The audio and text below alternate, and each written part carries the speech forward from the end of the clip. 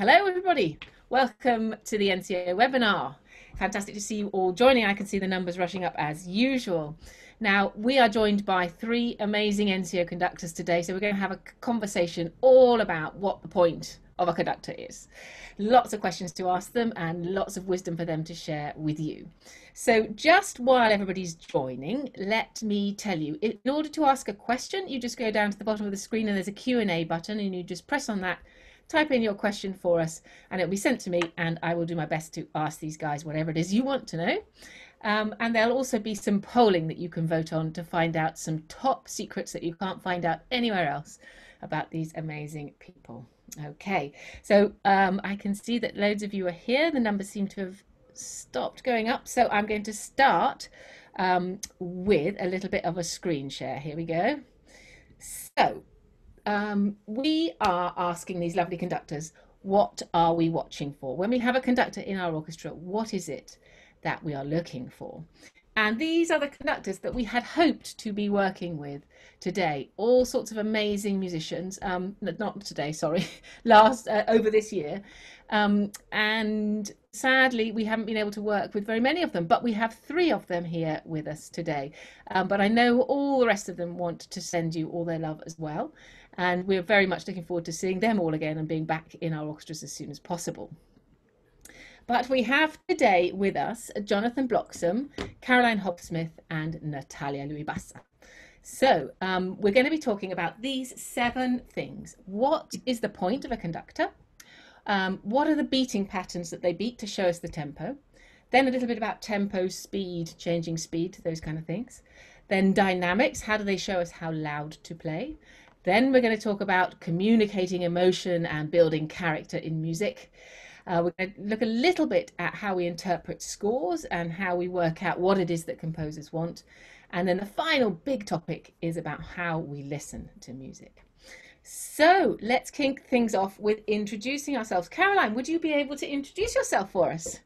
Yes, Welcome. of course, Kath. Thank you. It's a real pleasure to be here and to think about all you guys out there.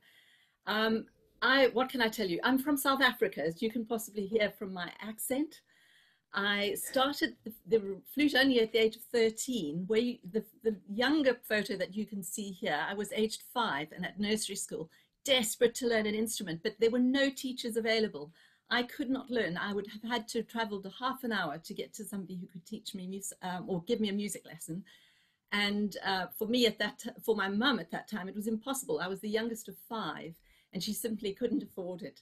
So I had to wait, but it was worth waiting for. And there you can see me age 16, having been learning the flute for about 2 years, just absolutely lapping it up, loving every moment. From there, I went to the Johannesburg University, it's known as the University of the Witwatersrand, and then on to the Royal College of Music, where I did a postgrad. Backwards and forwards to South Africa and the UK, and in that time I started doing lots of playing with the National Symphony Orchestra in South Africa, and that for me was fascinating because we had visiting conductors and we got to watch every 2 weeks a new conductor, a new style, and I found that fascinating.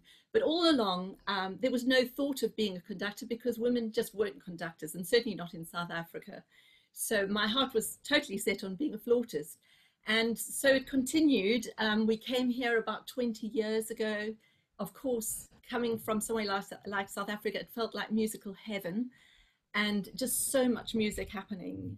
And it was only 10 years ago I actually became a conductor. And so my journey has been pretty unusual. It began with somebody persuading me to do the audition for this job that you see me doing, which is with the County Youth Orchestra, the Oxfordshire School Symphony Orchestra, where I live. And I didn't expect to get in, but I thought doing the audition would be good fun because I could just have a go with a big orchestra. And then somehow I got the job. And it sort of evolved from there. Fantastic. Thank you, Caroline. Jonathan, do you want to tell us a little bit about you? Yes, thanks, Kath. It's great. Well, I can't see you all there, but it's great that we're all together, and it was so sad to miss you all at Easter this year. So my name is Jonathan. I'm from the northeast of England, although I don't have a Geordie accent, and so that sometimes is confusing for people. I started off as a cellist, age 8. I studied in the local, there I am, looking much more innocent. I studied cello from the local primary school, state peripatetic teacher. Then I went to study at the UD Menuhin School. And it wasn't until I was 26 that actually I decided to swap from the cello to become a conductor. And I was so grateful to have a lot of chamber music and orchestral playing. Of course, I played in the NCO myself, which makes it even more special each time I come back, because those early orchestral memories are so ingrained in my mind and are so important to me. And so it's the most special orchestra to work with every year, I would say. Thank you, Jonathan. And Natalia, can you tell us a little bit about you and your background? Thank you, Kath. Yes, hello, everybody. As you can hear from my accent, I am from Venezuela. I was born there, and I belong to the very well-known El Sistema from Venezuela. So I started with the oboe. Although very, very small, my parents put me to play a bit of the piano, as you can see in the photos. My instrument was the oboe because I wanted to belong to an orchestra. I wanted to be in an orchestra because I wanted to be a conductor since I was very, very small. And like Caroline said, not only in Venezuela were not women conductors, but conductors at all. So the person that was best in the theory of music were the ones that were conducting the Sistema orchestras around the country. But step by step, things were getting better, and I graduated in conducting in Venezuela. And then I came to London to study at the Royal College of Music. And then many years later, I ended up teaching at the Royal College of Music, which is what I am doing right now. I am teaching orchestral conducting there, having a wonderful time, and being very lucky and grateful because all those means have brought me to the National Children's Orchestra, where I have been working with for around 10 years already. So that's more or less what my history, very, very short, is about. Thank you so much, Natalia. Fantastic. So I'll come out of the screen share now, and we'll come to our first question, our first topic, which is, what is the point of a conductor? Would you like to take that one, Caroline? I think this is a really good question. It gets raised so often because we all know a conductor can play without an orchestra can play without a conductor, rather. And really, the whole role of a professional conductor is very recent. Probably late 1800s, we see it's happening for the first time. Up until then, orchestras had been led by the principal violinist or keyboard player, who would do the necessary cueing or keeping time. And the whole notion that there would be a person solely dedicated to waving a stick was just crazy at that time. There were some exceptions. Lully famously managed to kill himself with his conducting staff, which he used to beat on the floor, and managed to hit his foot, and it became infected. He was a dancer as well as a musician. He didn't want to have that foot amputated, and sadly 2 months later he died of septicemia. But going back to orchestras and why they're conductors, during the 1800s things started to change. Everything got bigger. So you just have to look at Beethoven's symphonies. The first symphony, you could be playing Mozart. It's double woodwind, small orchestra. By the 9th symphony, you have about 200 musicians on the stage with singers and so on. So it just became logistically vital for there to be a conductor. And this, of course, was reinforced by the famous composer-conductors of the 1800s, Wagner and so on, Mahler. It's almost impossible to do a Mahler symphony without that person waving. And so we come to what the conductor actually does. On the simplest level, we set the tempo. We get the orchestra going. We might do a bit of cueing and that sort of thing. We just help everyone along. Slightly more complex, we bring our own interpretation to it. We have a vision, if you like. We believe we have some connection. We understand how the composer was thinking, and so dynamics, tempi, all the aspects of music we might address and do our own version of things. And then finally, something that's often overlooked. There's something that happens in the rehearsal process. There's a connection, there's a collaboration, hopefully. And if this is done in the right way and the right atmosphere is created, then all that work that goes on in rehearsal somehow is elevated and something special happens. And that collaboration, that connection is, I think, one of the most exciting areas that we maybe think about the least, because we're so concerned with technique and getting our way around notes. But that, in essence, is my view. I've probably forgotten some things, and I know Jonathan and Natalia will put me straight, but those are some of the key elements. Right, great. So we have a poll. Thank you for that, Caroline. The first poll to find out our secrets about our guests says that one of our guests has completed an Ironman triathlon, which involves a 2.4-mile swim, a 112-mile bicycle ride, and a marathon, 26.2-mile run. Who is it? One of our guests has medals for ballroom dancing. Who is it? And one of our guests used to have a bilingual cat called Cleopatra. Who is that? Okay, so we'll find out our answers. And we have had our first question, actually, from Maya, who wants to ask you, Jonathan, what is your favorite piece of music to conduct? Wow, that is a very, very difficult question. It's like what someone's favorite piece of music is to listen to. Because, of course, depending on your moods, depending on the time of year, maybe even, this can change. But right now, and not just because it's his birthday year, I love conducting Beethoven. I think it's not just the most fascinating thing from a musical point of view, but like Caroline said, it's exactly at that point where the conductor starts to be needed. And so it's kind of somewhere between chamber music, where everyone's listening, and again, the collaboration that Caroline spoke about, which is so key no matter how big an orchestra is. So somewhere between this and somewhere between something where actually we're needed. And so this music, I think, is just the most exciting. It's visceral, it's got everything in it. Great, thank you, Jonathan. Have you voted on your polls? Yes, great. Okay, shall we find out the results? Let's share the results of the poll. Okay, so most people, 51% think Jonathan's done an Ironman. 43% think Caroline has ballroom dancing medals, and 42% think that Natalia has a bilingual cat. Jonathan, do you want to tell us what the answer is for you? So I'm flattered that people think that I could possibly do an Ironman, but that's not the case. In fact, when I was young, I did ballroom dancing. And so I have silver and gold medals from my local ballroom dancing competitions. And I would say, as a conductor, gesture is very important. So I'm very grateful for my mum to have suggested that I do that as a child. And Natalia, can you tell us which is the right answer for you? The right answer is Cleopatra, my Cleo, my lovely Cleo, the Queen of England, the second Queen of England. You have to see her in the countryside. She's the owner of the whole countryside.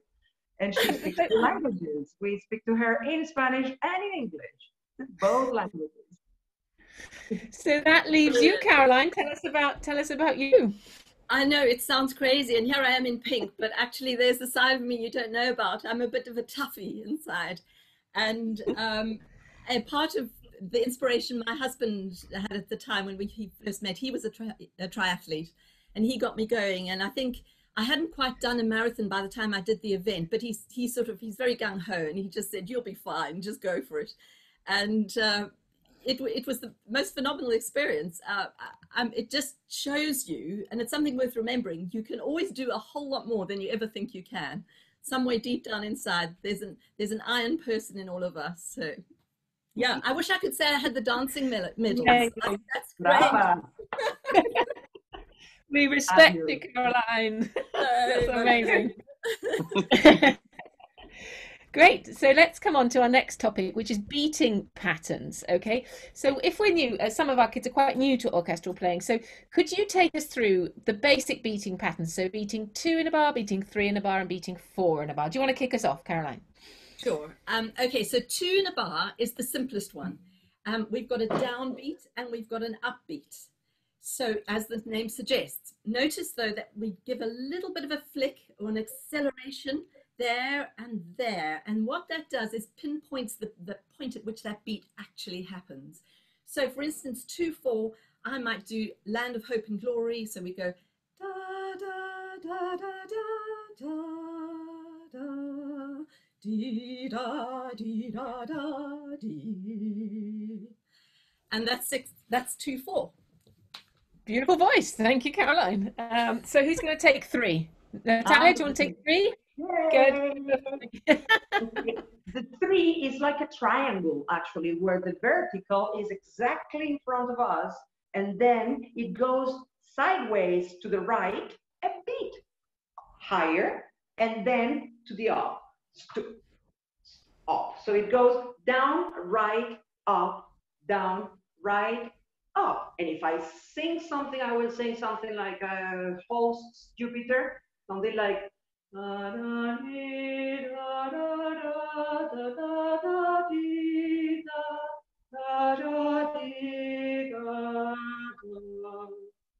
something like that. Clear? Awesome. Who needs an orchestra, hey? And Jonathan, do you want to take 4 for us? What does 4 look like? Absolutely. So 4 is a little bit more complicated. I'll try and stand up. We can all stand up together if you want. So I always imagine that there's a little table in front of us always. And so most of the beats of 4 go on this table. Like Natalia says, beat 1, straight in front of us to the middle. And then beat 2 goes, well, it looks the wrong way to you, but it goes left. And then 3 to right, off the screen somewhere. And 4 back up the middle. So you're almost drawing this beautiful kind of line down and a flat line across. So if we were to sing a song, it would be a very, very slow eine kleine Nat music. Lum, dum, dim, dum, dim, dum, dim, dum, dim. Something like this. But I think it's just, basically, it's just each time from what Caroline, Natalia and I said, it's just adding another direction in. And it's a beautiful, simple language. Fantastic. Thank you for that. So we've done what's the point of a conductor and our beating patterns. Now let's go to the next topic, which is speed or tempo. Starting the music, choosing the speed, stopping it, slowing it down, speeding it up. Who'd like to take that one? I'll talk about that. Great. So I think one of the most important things before any sound is made, of course, and it's to do with starting, is the upbeat, which is sort of the fancy word for breath, I would say. And so again, if we all stand up, if we take a breath in, you see the chest going up. And the upbeat is something similar to this. It's the beat that happens before any sound is made. And this is where the tempo is set. So if we're doing something like that very slow eine kleine Nat music, then I'm already thinking what that tempo is.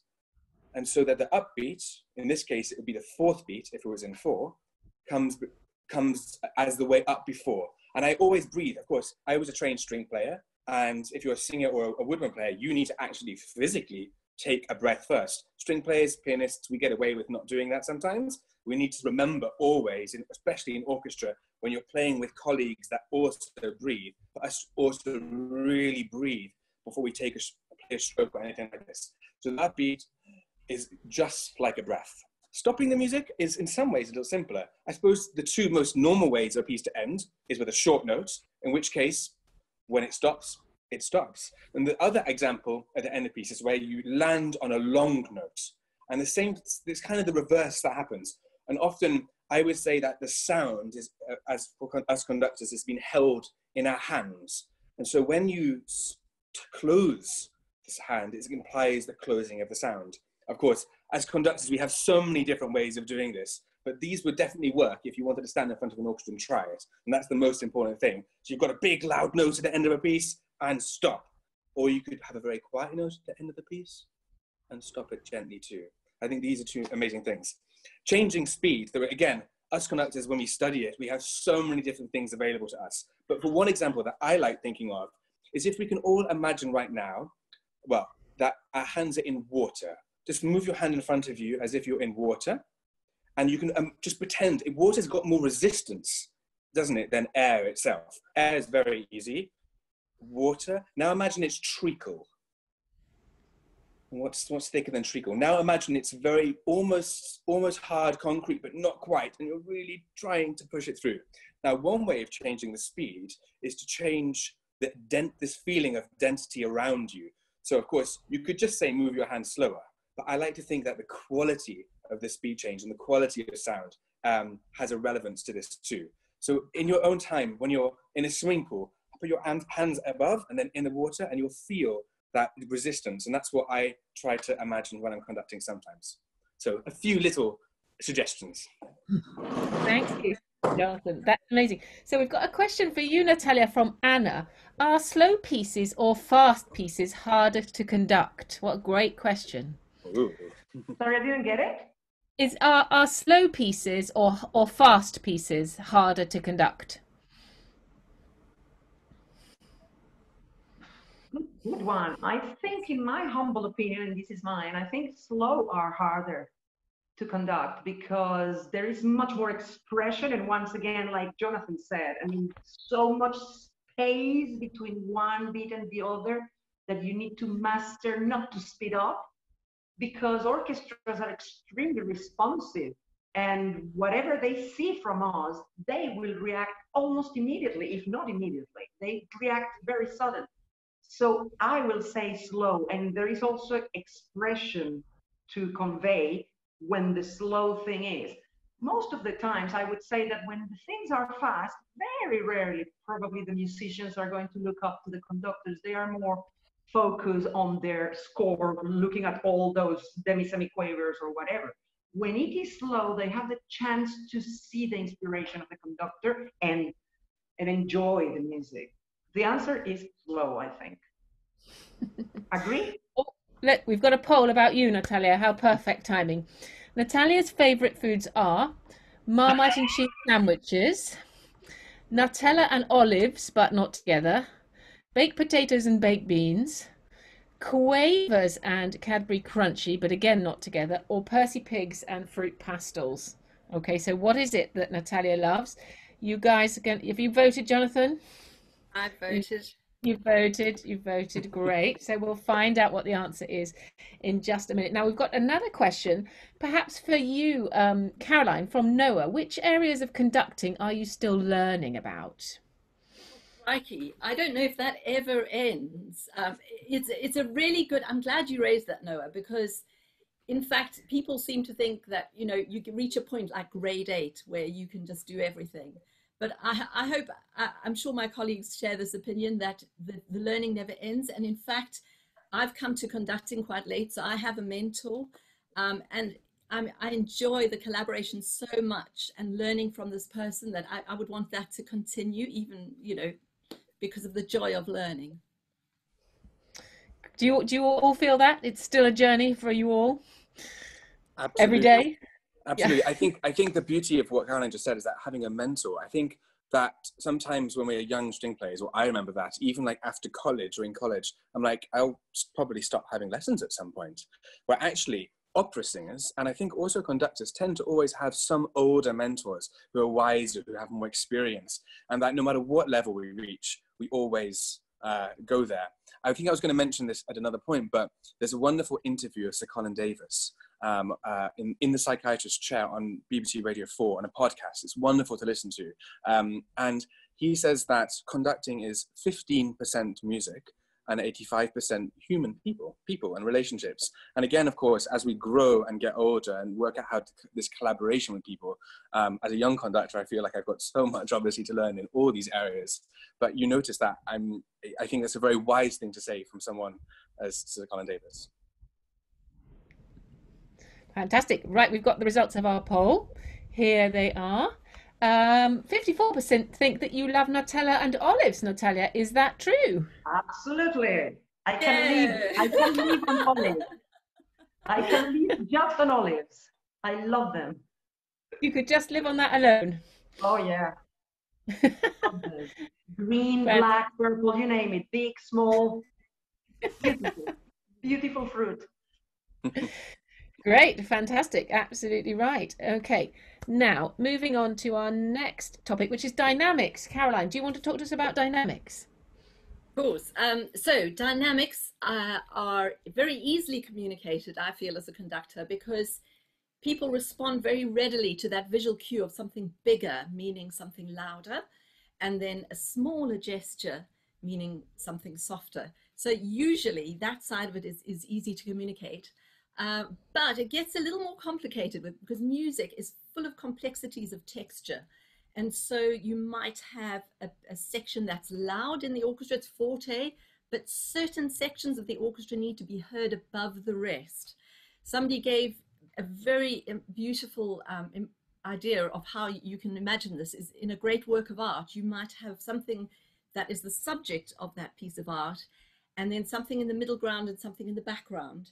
And you want to bring the subject to the fore and keep the middle ground and background slightly further back. And you can do this with tone color, but obviously dynamic is important because then you create the layers and your audience can hear the important material, or they can see that picture as it should be heard.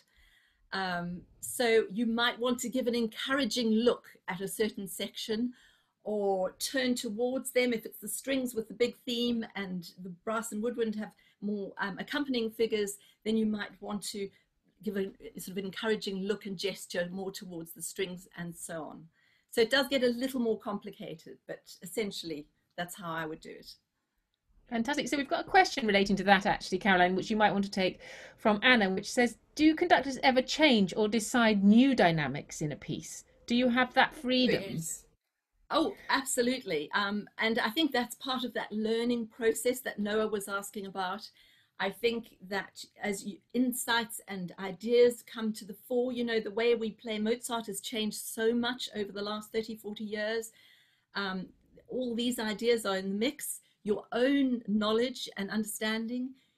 There's maybe also a playful side of a conductor that likes to try something new. You know, we don't always know what's going to work, and sometimes an accident even in a rehearsal will bring out something that you know you'll think, wow, that was amazing, and you'll latch onto it. So yeah, that I would say we do change. And the other thing, I don't know if Natalia or Jonathan have experienced this, but there's so much in a score, and you can think you've studied a score back to front, and you'll open it up 2 years later and see something you didn't see before. And so, you know, that I've had that a good few times. So there you go. Definitely. But I think there's also the follow on to that. Sometimes in performance, it's nice to experiment and be playful a little bit. And actually, if you have that connection with the orchestra, and depending on the music, of course, you can suddenly change those dynamics. Something could be a little quieter than it was going to be before, or it can be surprisingly loud. And again, that's to root back to what we're all talking about, which is connection and watching and things like this. Sometimes that, rather than just playing what's in your part, which is, of course, very important, or what you've rehearsed, having that spontaneity is key too. Oh, Jonathan, we've got a poll about you. Perfect timing. Jonathan is not scared of much, but he is scared of wasps, of missing flights, of global warming, of falling off his motorbike, or of splitting his trousers in a concert. Okay. Have you voted, Natalia? Yes. I want to know if it's ever happened to Jonathan that he split his we might come to that. We might come to that in a minute. That might be a bit of a leading question. Great. So while everybody's answering that one, Natalia, do you want to talk us about our fifth topic, which is communicating emotion or building character in music? Tell us a little bit about how conductors do that. Well, because we have a piece of paper that has black and white sound. I mean, something written that doesn't sound is very much up to us as interpreters, and that includes the musicians of the orchestra, to bring them to life.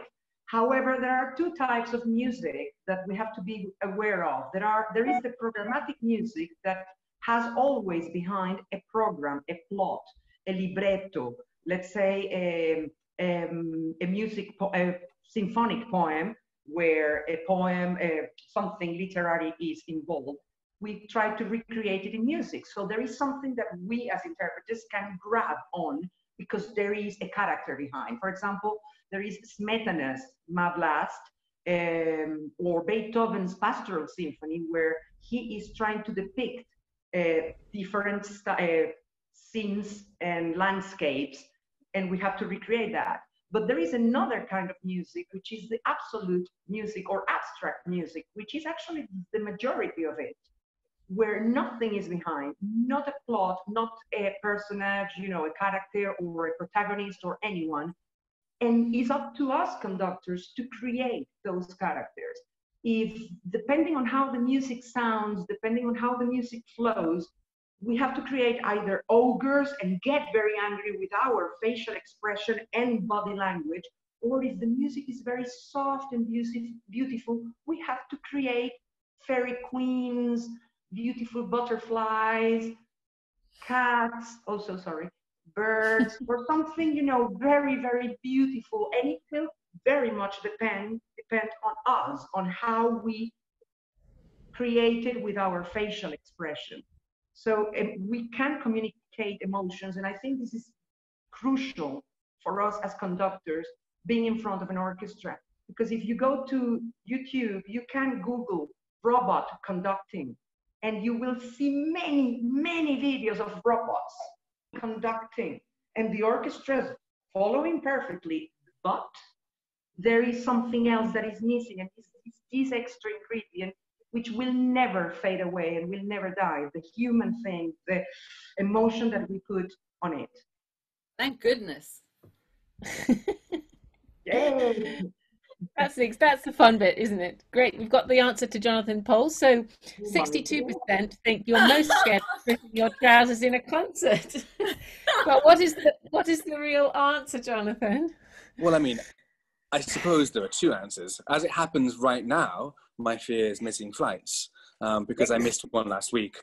And so that's very prevalent on my mind, though some of you who might have seen the webinar before will know that one of the most embarrassing things that has actually happened to me on stage, Caroline, is splitting my trousers. Oh my God.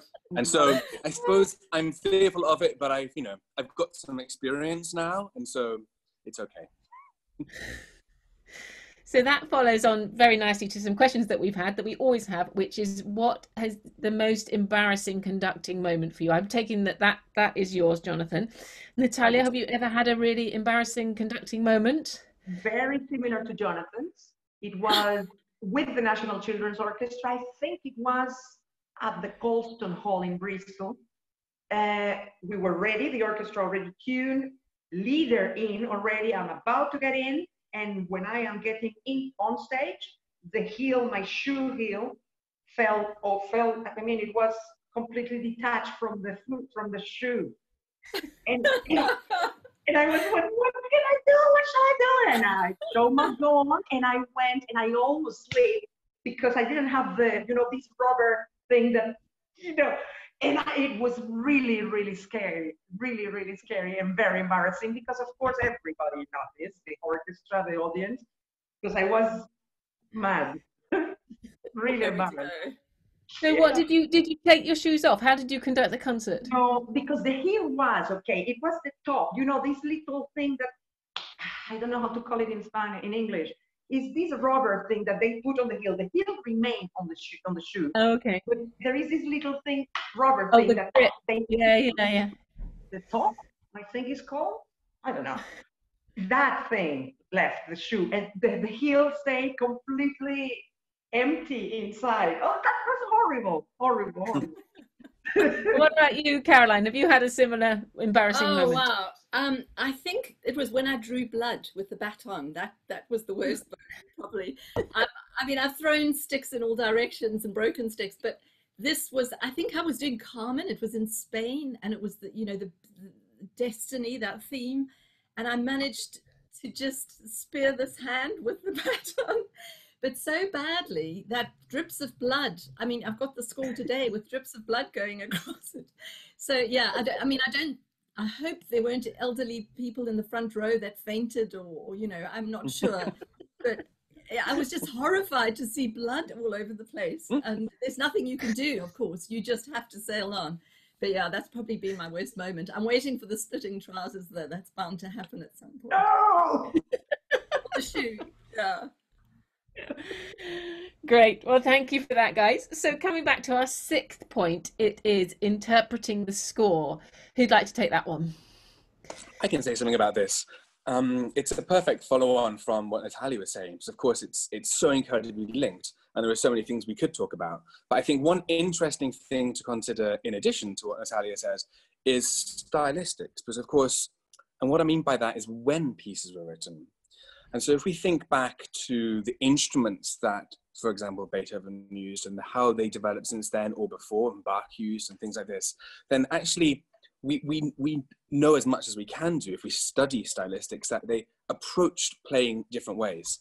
And so the way that I'd kind of think about it when we now work is that you don't want your Shostakovich to sound like your Beethoven or your Mozart to sound like your Elgar. So for each different composer, I think we as players, or we as conductors, we as musicians, need to find a different palette of colors to then tell the stories that Natalia is talking about.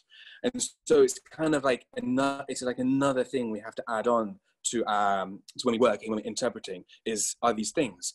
And of course, if we look at the scores, it's also very interesting because Mozart doesn't put that much information in the score. He'd maybe write forte, maybe a couple of staccato dots, maybe piano.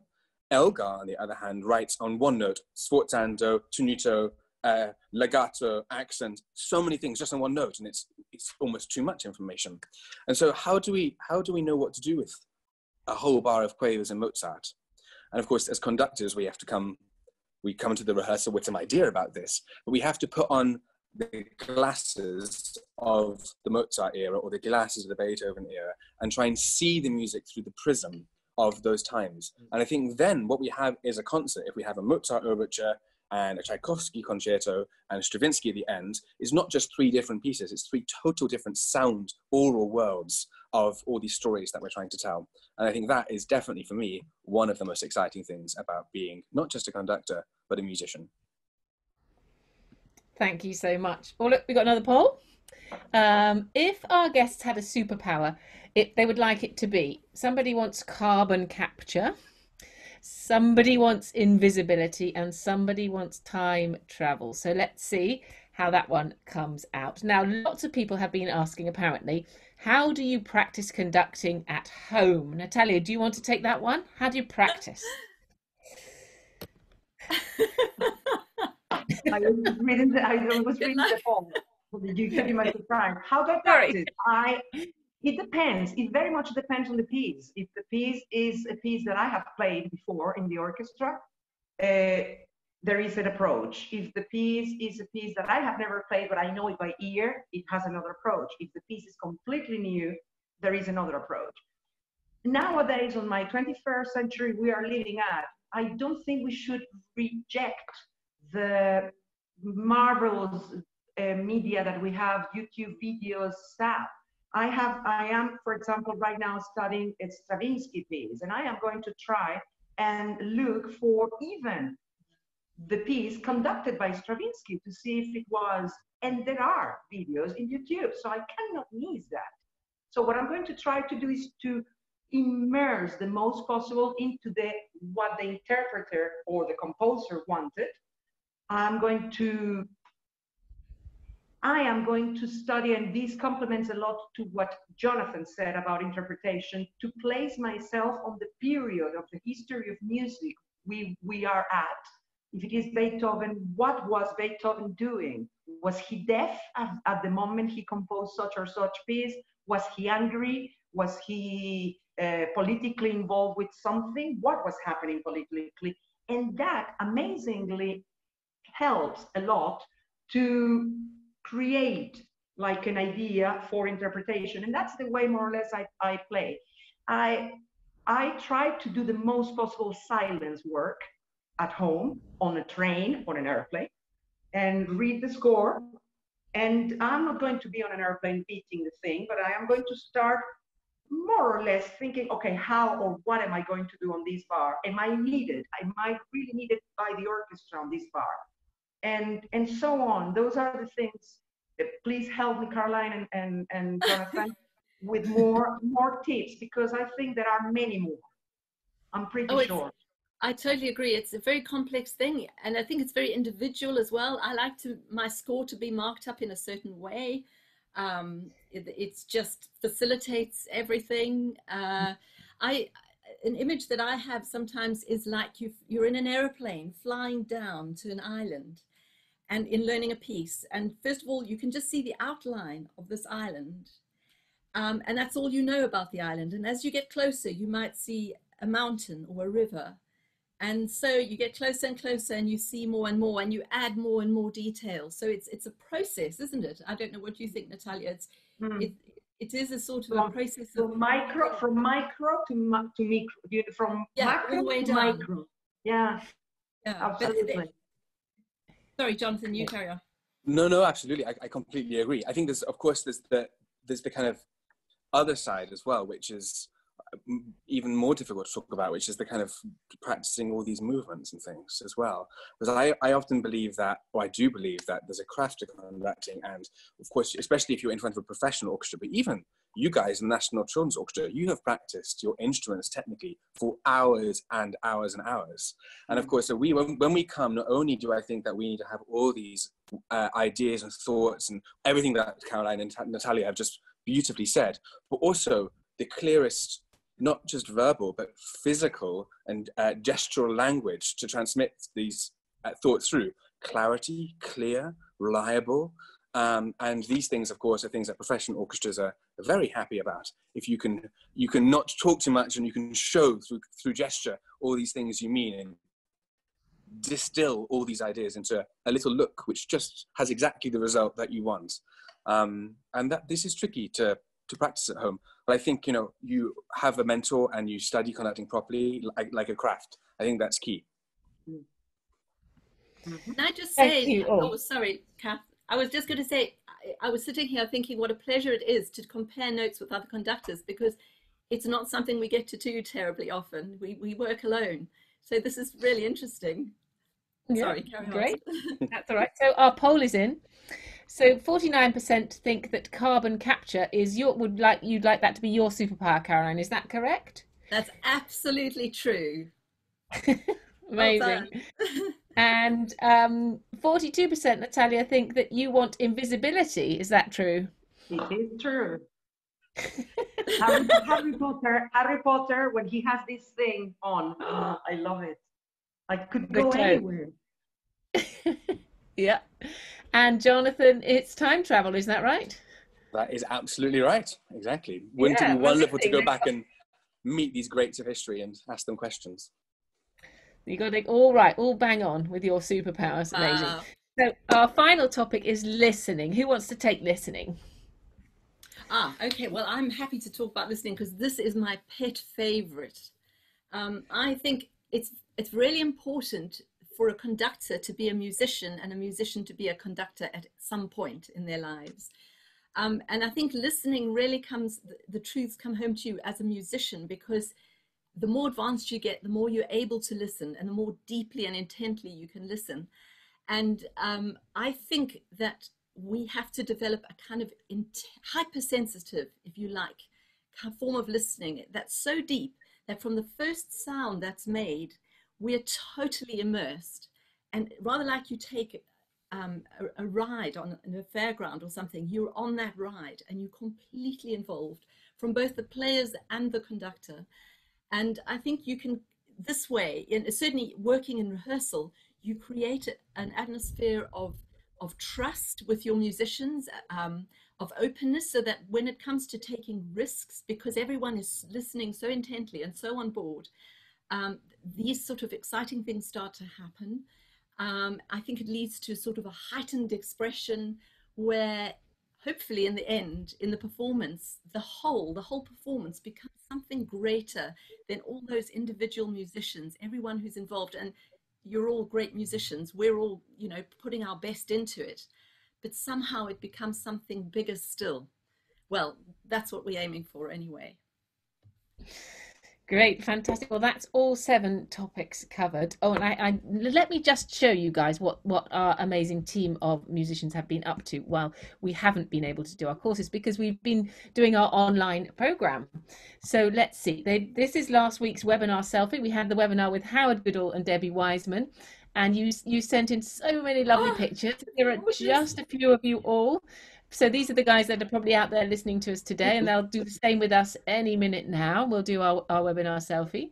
You've been having your masterclasses and final section meetups. So here's an amazing clarinet section, all that was going on, some harp sectionals going on. This was a lovely thing that the clarinets did when they found out what they had in common. Everybody had something in common with at least 2 people, and they made a little grid to show what connected them, which was lovely. Now, this is Helen, our flute tutor, backstage this morning, actually, before her flute workshop, having a bit of fun, obviously.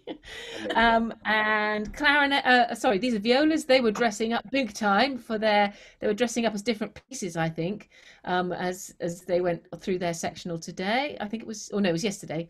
And there are flutes having more fun, and trumpets looking quite serious, working hard.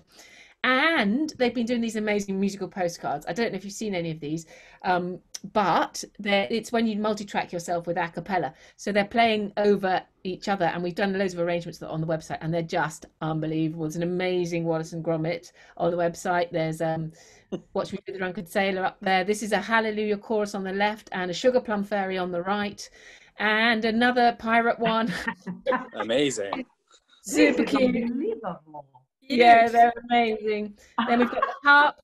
The harps have joined together to do what is it? A Sugar Plum Fairy, I think. Yeah, multi-track for the harps. The basses have joined together in a multi-track mambo, and the brass have done an incredible fanfare and march and fanfare. So, and we're going to launch that one particularly. Though we're saving that one till the grand finale tomorrow night. The rest should all be up on the website now.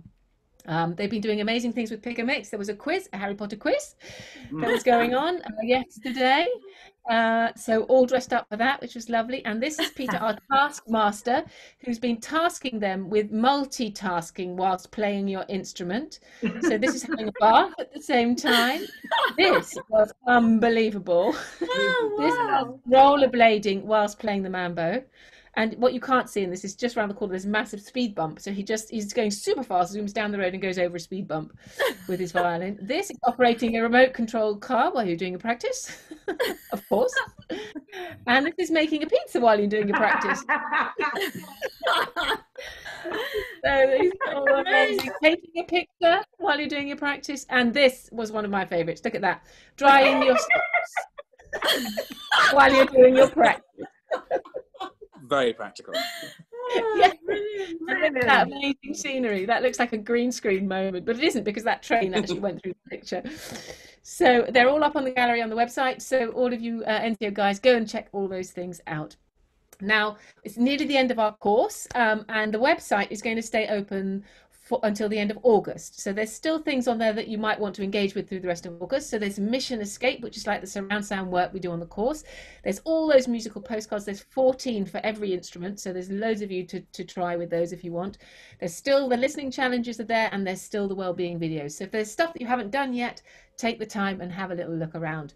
And then if you run out of things, there's all our webinar shorts and other webinars on YouTube as well for you to have a look at. And drum roll, but we're going to have our grand finale tomorrow, which I can't believe it's come around already. Super exciting. I've only just heard an audio clip of the mambo. I haven't seen any of the videos yet or anything. It's all being magicked away by our amazing tech team to create something really wonderful. So we can't wait to share all that with you. So we're looking forward to seeing you then at 6 o'clock on YouTube, and that is tomorrow now. So that's fantastic. Great. So guys, we've got to do our selfie because we're running out of time. What props have you got for your selfie today? Right. What have we got? I've got a hat that's got holes in. It's the only thing I can find.